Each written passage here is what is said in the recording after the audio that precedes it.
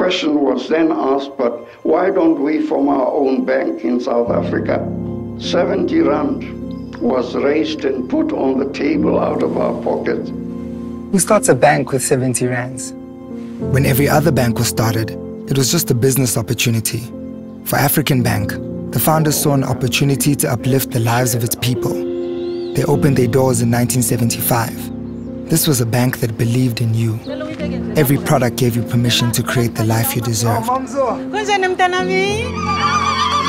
Every loan helped you send your children to school and to start businesses. Every savings account brought you closer to a brighter future. If African Bank had the audacity to start a bank with only 70 rands, what's stopping you from being audacious? But it's not about the 70 rands. To achieve anything of significance, you must have indestructible belief. If those around you don't believe in you, make the rest of the world believe in you. Don't just live for the sake of living. Be audacious. Be relentless. Go after what you believe in.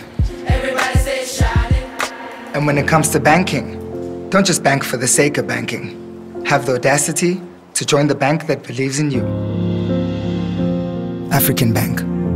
Audacity to believe.